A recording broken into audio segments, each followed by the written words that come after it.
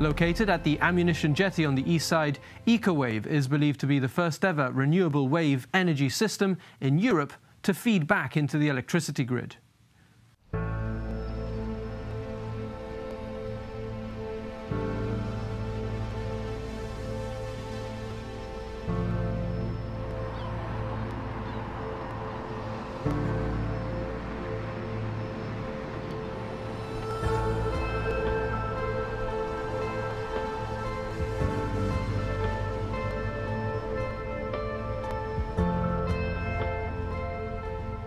Hello, my name is Inna Braverman and I'm the co-founder of EcoWave Power.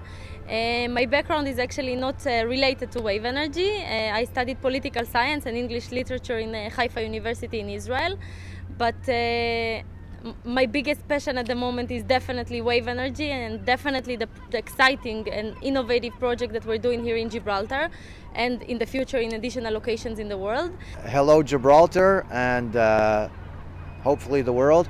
My name is David Leb and I'm CEO and co-founder of EcoWave Power. We're really excited about what's happened here so far with the company, but really we're really excited about what's happened here in Gibraltar as to regards to our installation. For those of you who don't know what EcoWave Power is, we make electricity from ocean waves, and we're excited about what the future will bring here in Gibraltar and in the rest of the world. So basically our system is very simple and easy. We connect to existing structures, piers, breakwaters, exactly like the ammunition jetty where we're standing now. The floaters, as you can see, as you pointed out, are going up and down with the movements of the waves or the swell in the Gibraltar case, and they're pushing the hydro cylinders. The hydro cylinders are basically like a pump. It is sending biodegradable oil into the accumulators that are located inside the container that we will see a bit later.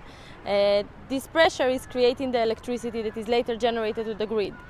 So as you can see, the system is very simple, it's very easy. We have an on-site maintenance strategy, which means that you don't need divers, you don't need ships in order to maintain the floaters. Basically the people just go down, make their painting works or reinforce the bolts or whatever is needed at the time of maintenance and come back up. Another advantage of connecting the floaters in such a way is the fact that you can make a storm protection mechanisms.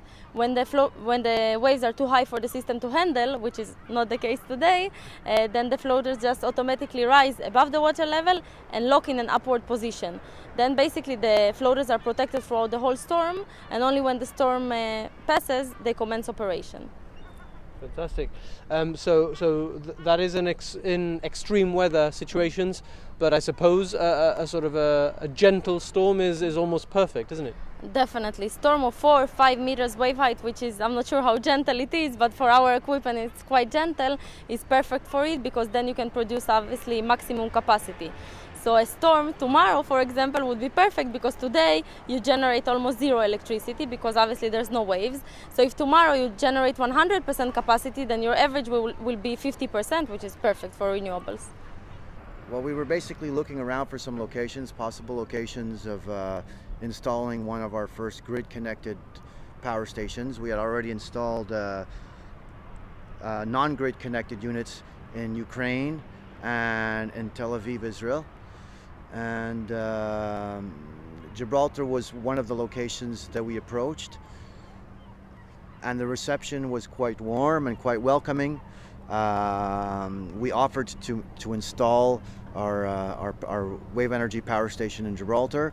They asked us what was involved in it, saw what we've done before, and the government liked what we had to offer. They had also committed to the European Union to supply by 2020 20% of renewable energy to Gibraltar. So they decided to give us a chance, and we were happy to take it. And that's how it started. And from then on, the relationship was great. They helped us a lot. They made it as easy as possible. There was no financial investment from their side other than connecting to the grid, which was really helpful. And now we're anxious to take this, what we got now, and expand it and make it bigger and live up to the commitment that we've made to the Gibraltar government and for the Gibraltar government to live up to the commitment that they've made to the European Union and the citizens of Gibraltar. The government signed an agreement with EcoWave Power back in 2014. The company is from Israel. It works to harness wave energy and convert it into low-cost, clean electricity. The government says the agreement forms part of its plan for increasing the level of renewable energies in Gibraltar and moving away from dependence on fossil fuels. It would be big and exciting in any circumstances. At last, we're seeing the grid fed with renewable energy, something that was long overdue. As soon as we were elected, we started the process of making this a reality. But it's even more exciting than that. This is the first time in the whole of Europe that a renewable wave energy system is linked into an electricity grid. The Gibraltarians are here pioneers in our partnership with EcoWave Power, an Israeli company, so something to be very, very proud of indeed. Very exciting. I think we've shown that our commitment, our vision dating back to 2011 and even further back is something we're willing to commit to and we're willing and able to achieve. It's the first wave energy plant connected to the grid anywhere in Europe. Very proud moment for Gibraltar and for all of us who genuinely care for the environment. And this is only the beginning because, of course, wave energy is one of the potential sources of renewable energy in Gibraltar. We are standing in a blazingly sunny day. I'm hoping that we'll have something to announce in respect of harnessing the power of the sun soon also. The technology is changing and improving all of the time, so watch this space. I think this is a very important first step. We will be increasing the output to 5 megawatts, hopefully even 10 megawatts, which would be either 15 or 30% of our average needs. So I'm very confident that we'll be able to achieve our aims and hopefully even exceed it. This plant itself is due to expand and we're working with other providers of marine energy. We're also about to commit to other renewable sources like extending solar power. So I'm very hopeful that we will see many changes in the coming months and certainly in the next couple of years. We've had some pretty foul weather over the winter. I'm happy to say that your installation has survived, and that's a great thing. Okay, that was my biggest reservation. All the work that was done culminated recently in March when we started doing the testing and commissioning test on the plant. Everything went well. The plant is now commissioned. All the safety parameters and conform to those of the Gibraltar Electricity Authority. And just to say that we are very glad that you now form part of our generation park. There's other things going on. There's a traditional power station which is clean, not green, but clean. But I think yours is the first of many more green projects to come, and I, for one, will be pioneering it. Thank you. These are the kind of projects that the European Commission is keen on assisting with European structural and investment funds. The Europe 2020 strategy is about delivering growth that is smart through more effective investments in education, research and innovation. Sustainable, thanks to a decisive move towards a low-carbon economy, and inclusive, with a strong emphasis on job creation. One of Europe's 2020 targets is that 20% of all the energy utilized should come from renewable sources. In innovation, the European Union is refocusing research, development and innovation policy into major challenges facing our society like climate change, energy and resource efficiency. It is also engaged in strengthening every link in the innovation chain from blue sky research to commercialization. From what I've said, it seems pretty obvious that EcoWave Power project ticks all these boxes. Therefore, on behalf of the EU Commission and the EU Programme Secretariat in Gibraltar, I wish every success to EcoWave Power. May it expand and produce lots more renewable energy, and I hope that we're able to collaborate in future expansion of this project. Thank you very much.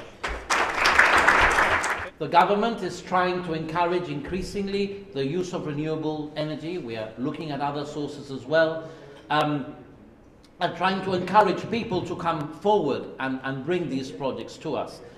In the last 4.5 years, we've been through a lot. People were coming with these magic black boxes. They told us, you give us some funding and we will give you the power. They never came up with anything. Nothing ever worked. This is clearly working. We have to look for innovative solutions, and Gibraltar is very pleased to have attracted this kind of interest. Gibraltar is here awaiting more and more investment for different types of technologies from around the world, and this today, as I say, seals the fact that we are serious in what we want to do. We're very excited. It's a new project, it's innovative technology, and I think one of the biggest benefits that we're drawing at a personal and professional level in the department is the fact that it's putting Gibraltar on the map within marine renewables, which is a rapidly emerging field of research and of energy deployment.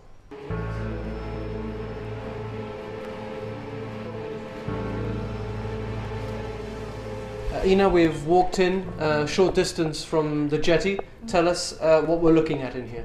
So here we can basically see the accumulation of the pipes. These are all the pipes that are coming from the floater. The floaters, when they're starting operation, they're drawing oil, the biodegradable oil that we talked about before, from this oil tank. This oil tank has oil without any pressure. So when the floaters are going up and down with the movement of the waves, they push the oil from here into the accumulators. The accumulators are filled with partially oil, partially nitrogen. The mixture of the two ingredients basically creates very strong pressure that ranges between 50 bar in low waves to 160 bar, which is the highest pressure we work in high waves. Then this pressure is used to turn the hydromotor. Here we can see we have a smaller hydromotor and a bigger hydromotor for larger waves. And the hydromotor is turning the generators, which we can see here by Siemens in gray. So the electricity that is being generated here is being transferred through inverters into the main power cable connection box, which is basically our connection to the Gibraltar Electric Authority. From here we basically sell the electricity to the grid. Can I ask you how mature this technology is? How many years has it been developing, the generators, the various connections? So the company exists since 2011, so the technology has been developing for 5.5 years approximately. As you may know, the development never stops because all the time we want to innovate and add new automation and new ingredients that makes the electricity output higher and that improves the workability of our components. But the good thing in the technology that it is very simple. As you can see here from the explanation about how it works, the ingredients, the main parts in the technology, like the generators, the accumulators, are off-the-shelf parts. What's unique in it is basically how we put them together and how we control them through the automation. But the parts themselves are very simple, and this makes our technology, first of all, reliable, and second of all, very cost-efficient. How important is it to have technology, renewable technology, which is cost-efficient in a market which has been perhaps a little bit slow to achieve that? I think not wave technology, but renewables generally have a reputation for not being cheap enough. No? Exactly. So some renewable technology actually already decreased cost. For example, when China entered into the solar market, the prices of solar panels dropped actually to about 1 million euro per 1 megawatt, which is the lowest that it's ever been.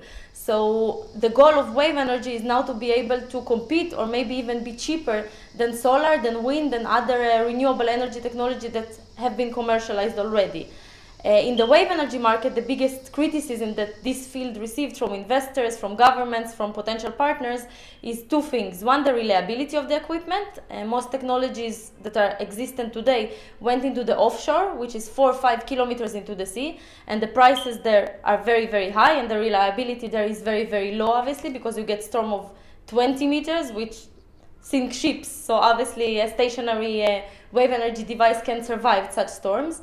And so what we did here basically is very innovative because first of all we connect to breakwaters. Our maintenance is very cheap.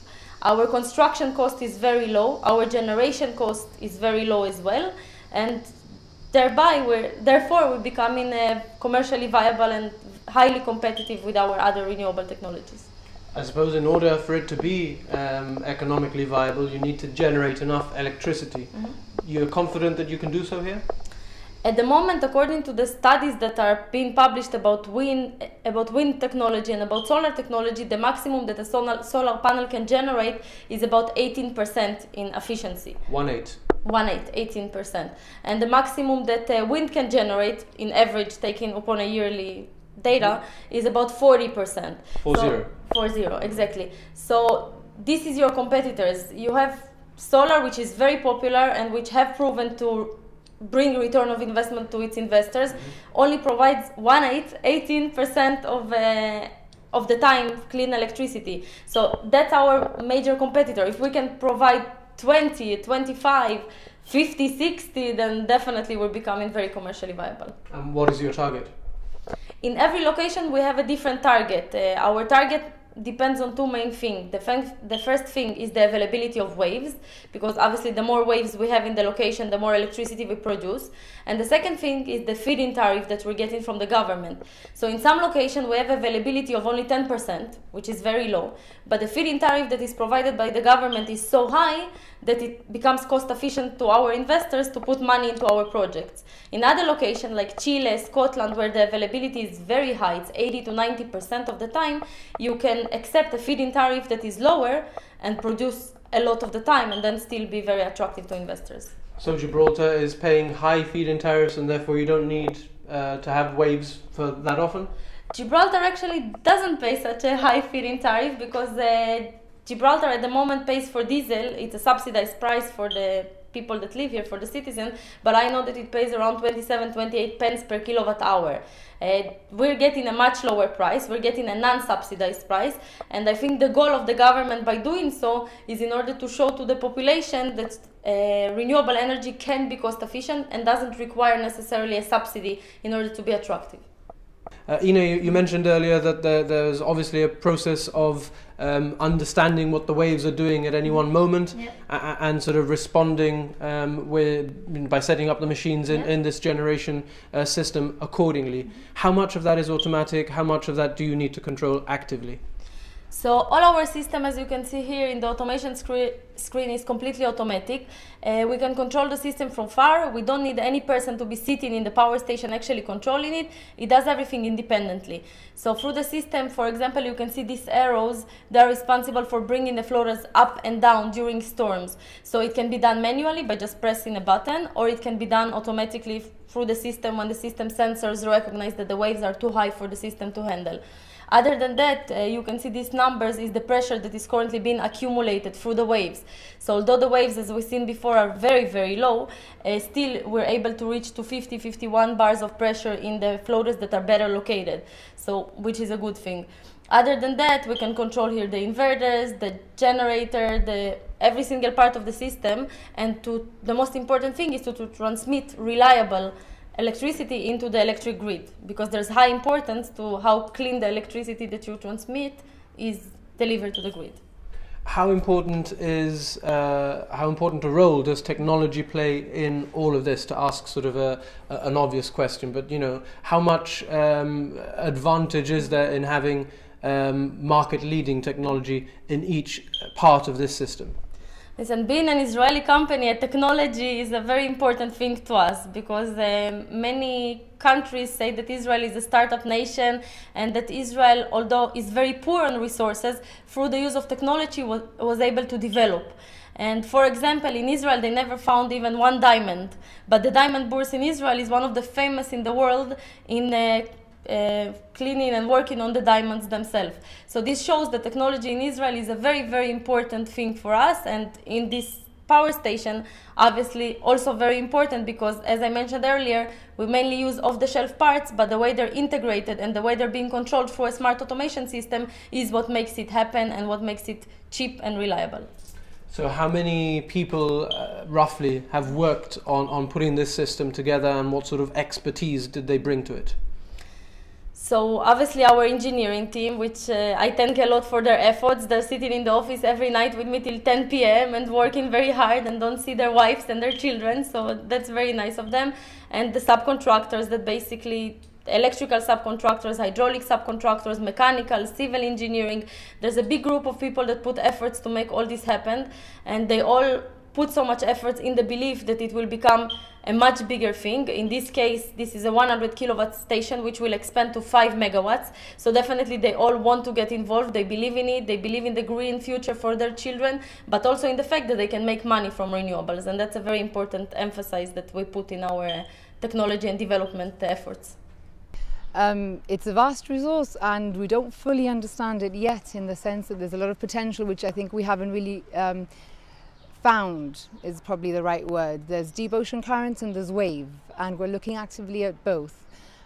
With wave, which is, and again, eco-wave is basically focusing on waves, we are already getting some very fruitful results. We've had a lot of studies where we look at wave dynamics in Gibraltar that have been done in the past.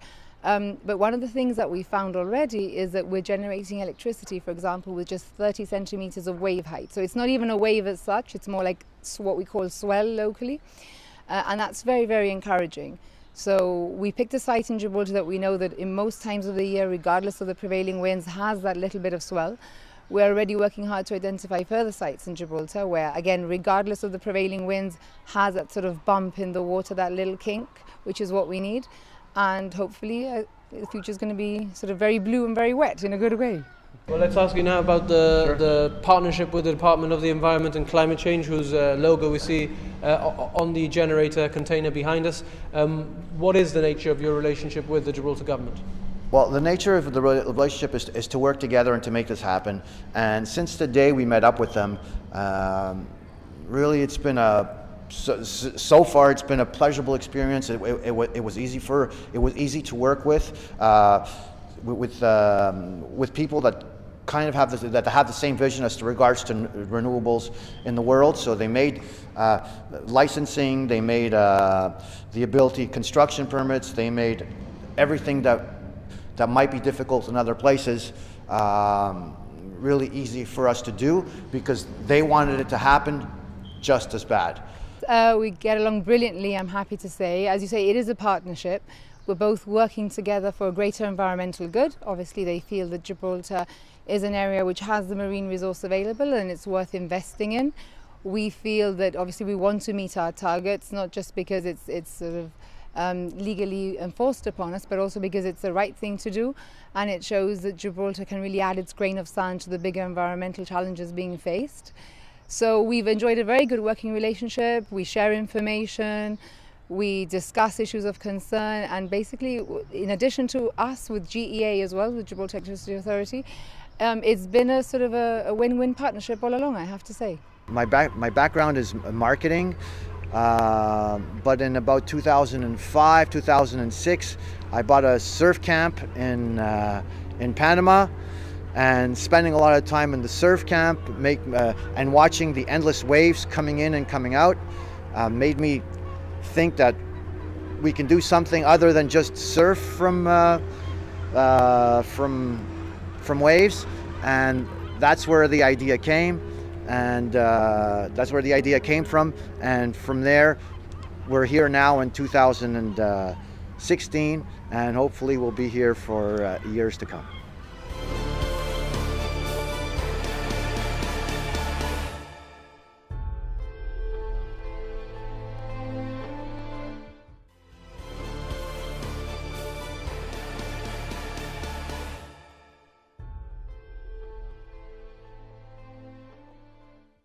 Welcome back to Viewpoint. Tonight we're focusing on a project which takes the energy of the waves around the rock and converts that into electricity for our TV sets, lights and kitchens.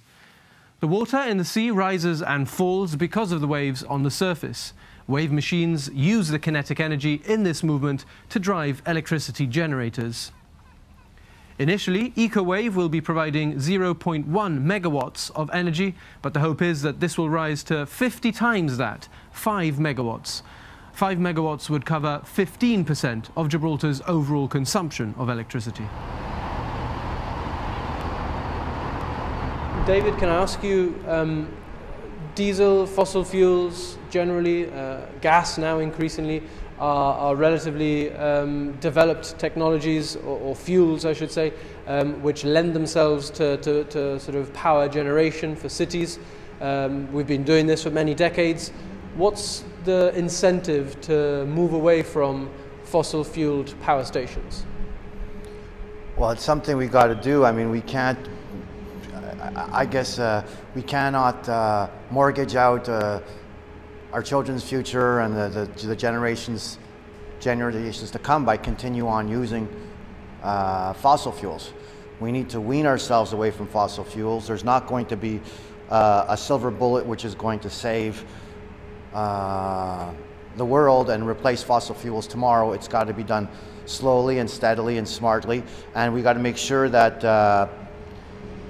that it's profitable, or it compares to what fossil fuels prices and jobs that it creates right now. So what needs to be done in the for renewable energies to grow, and to grow in percentages, so that in 20 years 30% of energy is created by renewables, and in 40 years 50 or 60%, and hopefully we get at some point to 90 or 100% of weaning ourselves away from fossil fuels.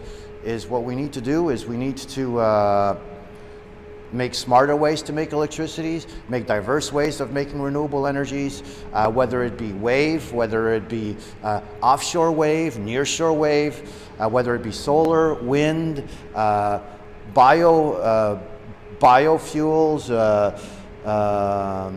geothermal, algae. We need to develop a whole array of renewable energies to replace the fossil fuels, which are going to, which are destroying and eating away at our planet and our wildlife slowly. But like I said, we can't replace it in one day. It's or in a year or 2 years. It's going to take time, and our wave energy generation system will be part of the mix, just like other types of renewable energies will be. And to borrow a quote from Dr. Liesl Torres, Gibraltar and ourselves challenges other countries, other jurisdictions, other companies to inspire and do the same.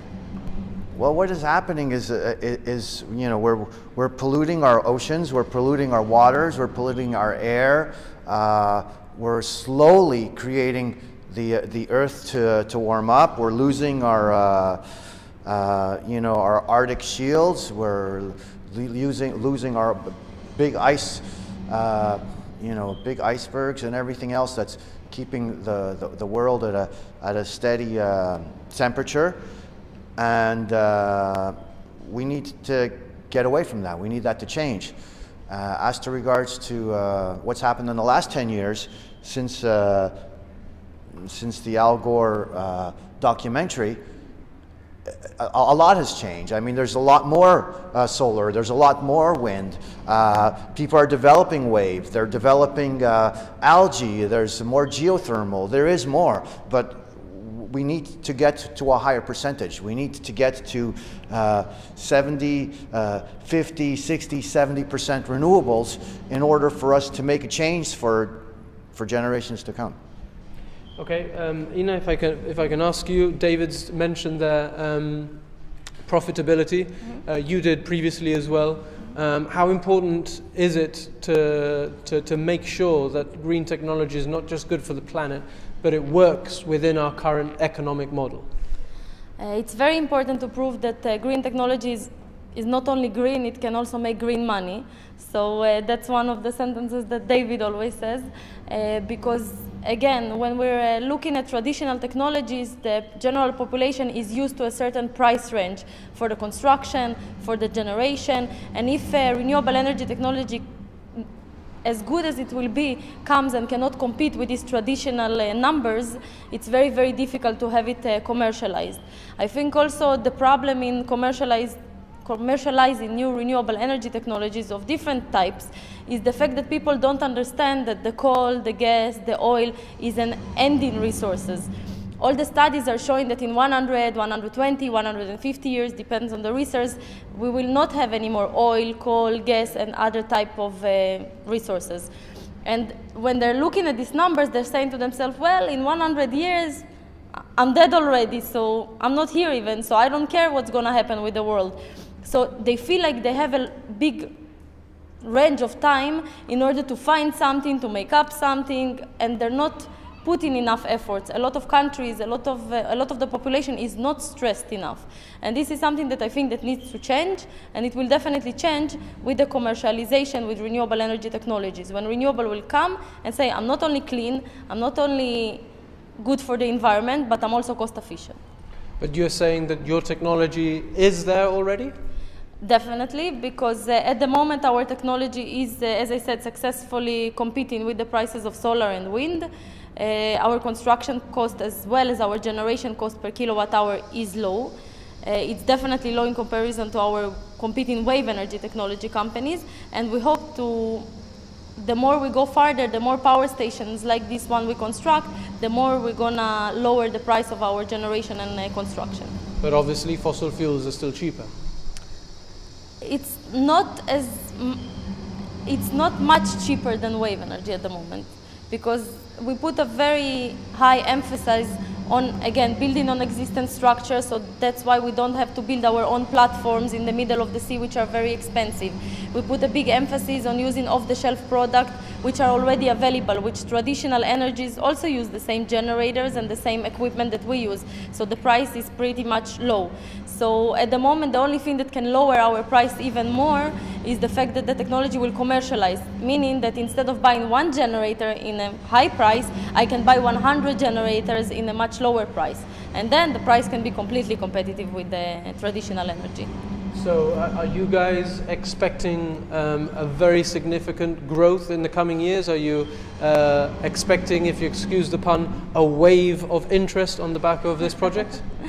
We already see a wave of interest. If you could go into my email box, for example, of the company's mailbox, you would see hundreds, if not thousands, of inquiries from all over the world. We have deals that we're working in Chile, in India, in Thailand, in the UK, in the United States. Every country that has a significant coastline basically approaches us and already tries to understand, in terms of the governmental level and in terms of the private sector, how can they implement it in their own home.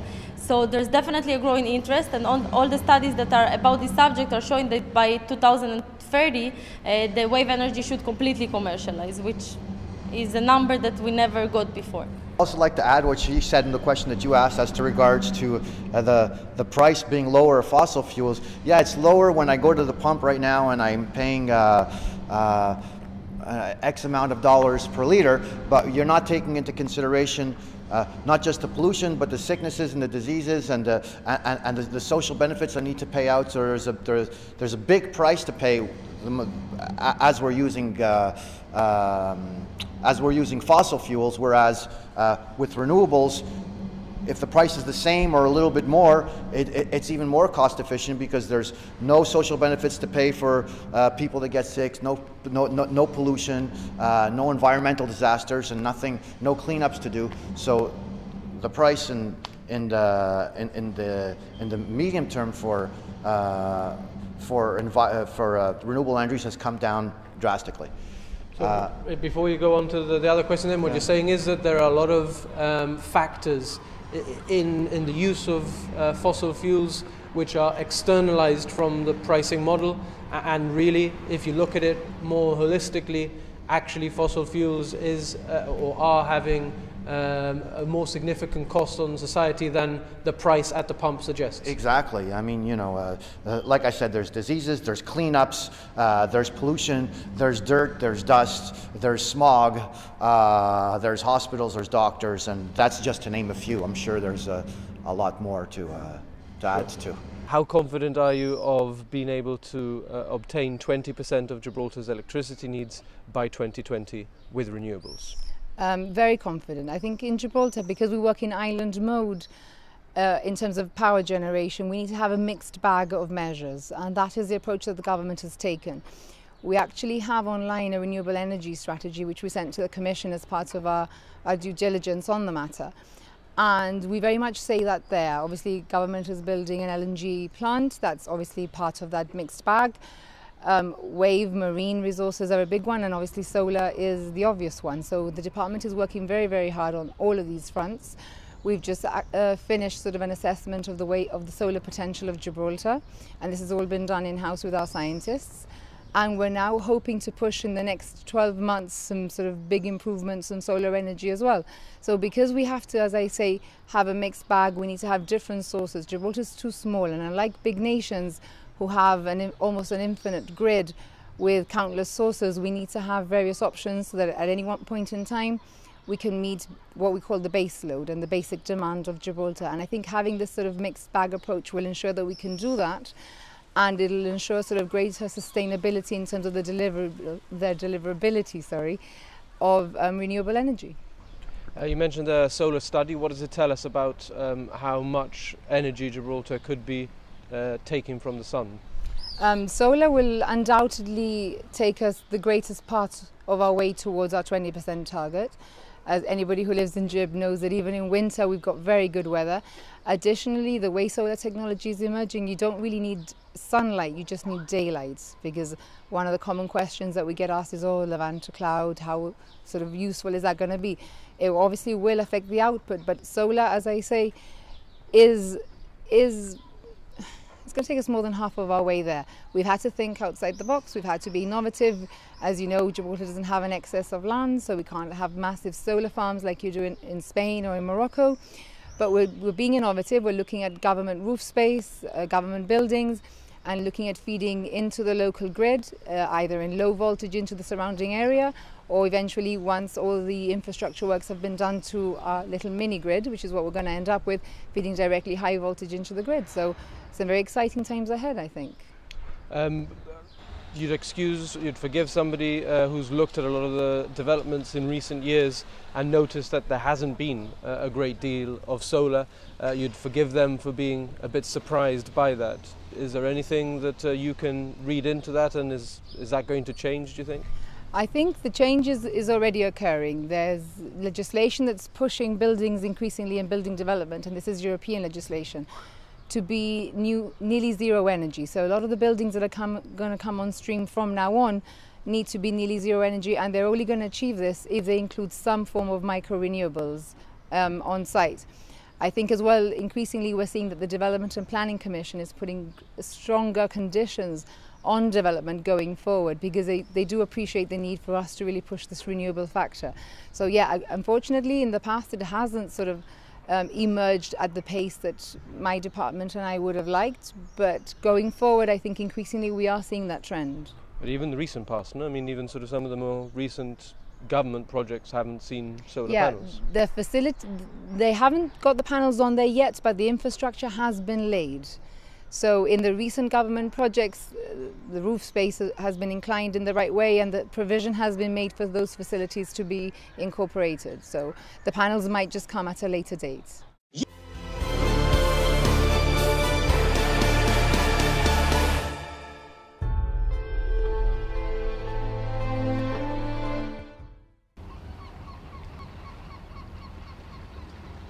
Ina, we've heard David mention there both the fact that you're looking to expand from the current setup 50 times bigger to 5 megawatts, and also the fact that you're looking at other locations to achieve this in Gibraltar. Can you tell us a little bit more about that? Definitely. So since we came to Gibraltar, since we signed the PPA here in June 2014. That's a power purchase agreement? Power purchase agreement, definitely. Our goal was to create a significant amount of electricity, create something that would make an impact. So the first phase that we constructed is the 100 kilowatt in order to show the government that we can safely connect to the local electrical grid, because never in the past renewable energy sent it electricity to the grid. So obviously both parties had to check the influence on the grid. But the big goal that we have is definitely doing the 5 megawatt, which is 15% of Gibraltar's current consumption.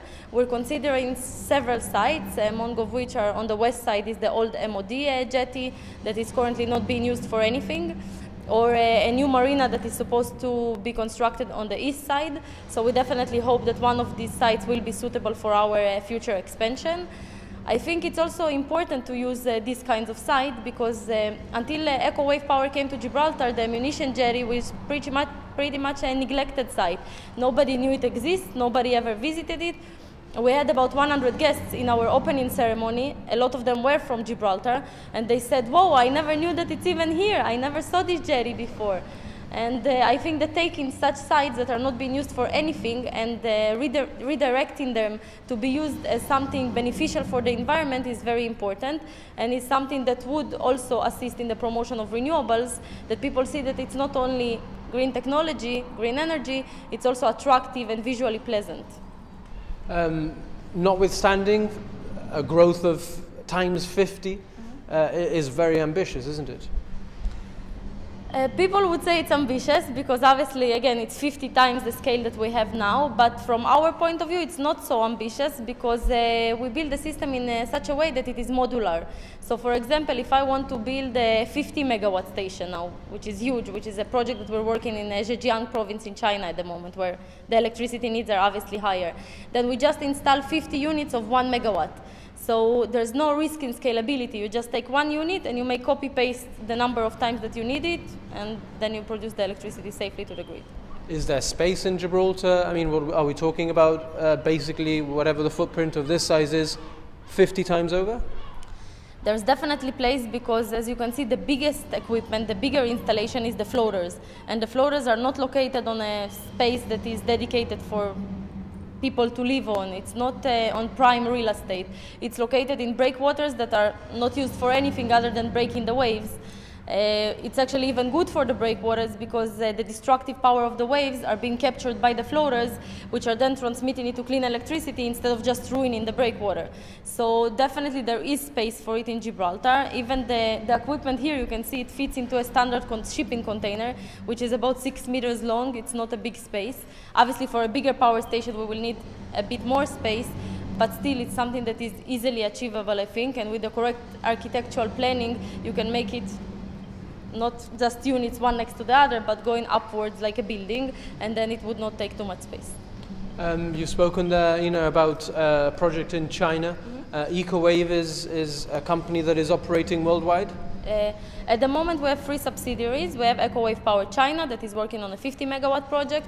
We have EcoWave Power Mexico, which its CEO, Mr. Ernesto, actually visited Gibraltar and made a speech during the opening ceremony about the 4.1 megawatt project that is developing at the moment at Port Manzanillo, which is on the Pacific side of Mexico.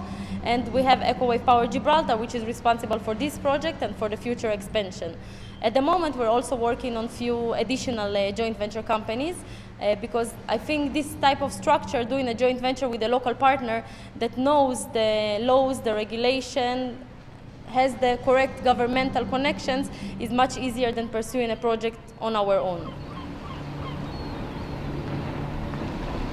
Let me ask you then about wind. Are there any plans for wind turbines to be set up in Gib? Wind locally offshore has more potential than onshore. Again, shortage of land is an issue, bird migration is an issue, which can be managed. Of birds, no? Yeah, which can be managed, but again, it has to be done delicately. Locally, on land, on the Rock of Gibraltar, as it were, you can only sort of factor wind in sort of some very small scale micro renewable level. Offshore wind, perhaps on the east side, is the potential, is the way to go. The department has done some preliminary assessments, but offshore wind is still prohibitively expensive at this point in time.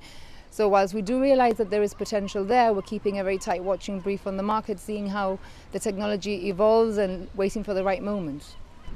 David, this is a technology which sits very close to shore on breakwaters, but competitors in the market are trying to do something further out where the waves are bigger, but also presumably the cost of operation is also significantly higher.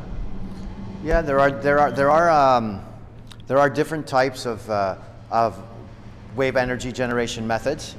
There's different locations. There's offshore, which is probably 2 kilometers, 3 kilometers, 4 kilometers out. There's near shore, which could be hundreds of meters out. They both require you to have substantial installations in the water, divers, boats, moorings. In Gibraltar, it kind of makes it a little bit more difficult to go offshore because of the boat lanes, because of the fishermen, because of, just it's the Straits of Gibraltar. So you need the ability for boats to come and move around freely. So installing equipment a couple of kilometers away and mooring it to shore and being able to notify boats coming by that it's there makes it a lot more difficult. And installing it near shore, so hundreds of meters away, also makes it difficult because there's a lot of pleasure craft here in Gibraltar. So you'd have to make sure that they stayed away from the near shore locations. as well as tidal energy, which is under the water and operates on tides or currents. That is also another type of ocean technology, but that could be harmful to some of the marine life, and once again to the boating lanes. So we've chosen, and we chose this when we first started our company, when we looked at different types of renewables, and particularly wave energies.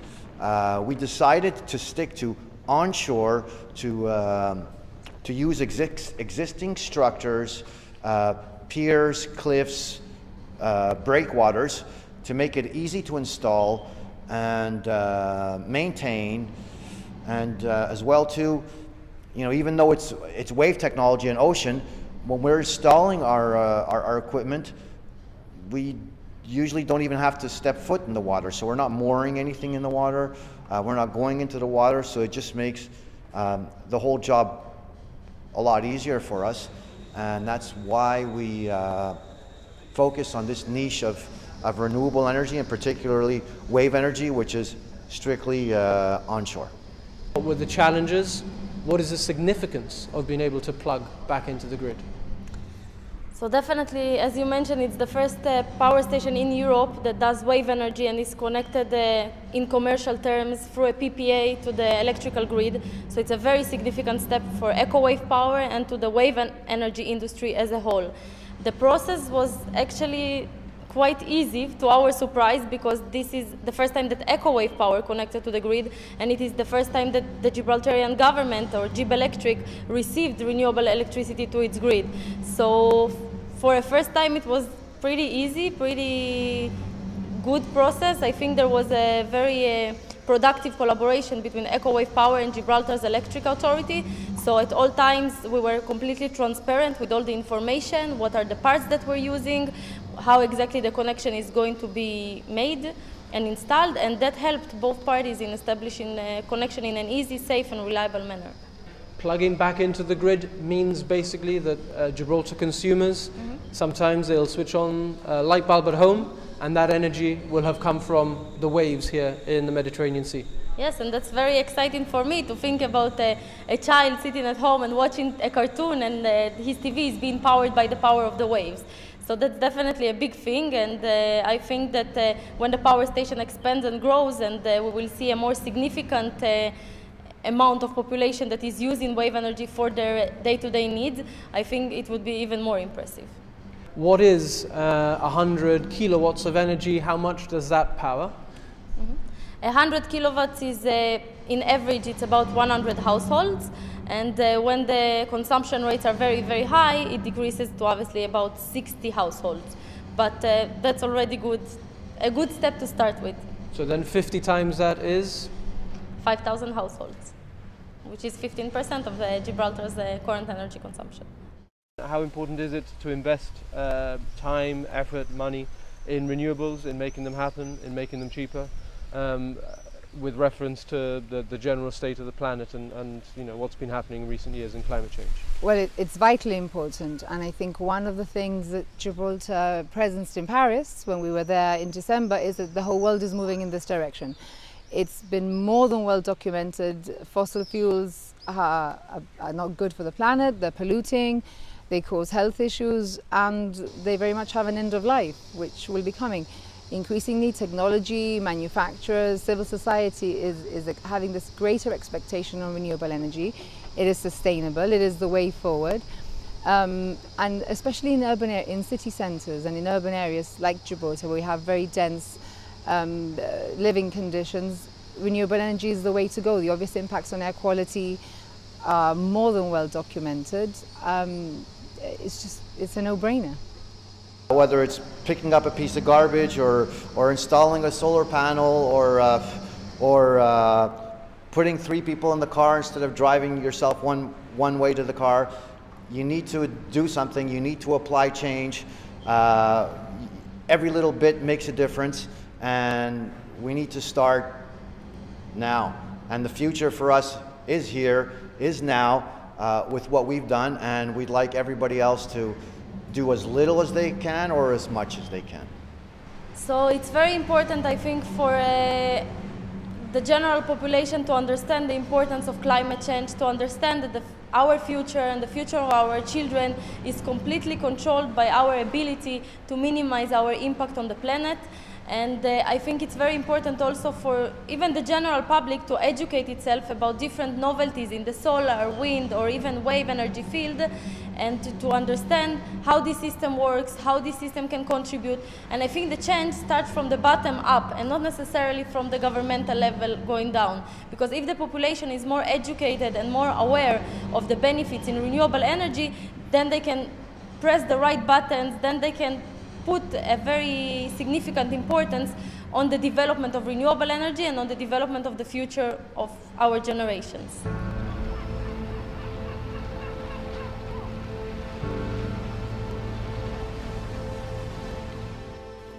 Water, wind, geothermal and solar energy are renewable resources. They're not depleted when used. The EcoWave project gives us an exciting glimpse into the increasing role that will be played by these renewable technologies in the generation of electricity in the future. That's where we leave Viewpoint for now. We'll be back at the same time next week. From the whole team at Broadcasting House, thanks a lot for watching and good night.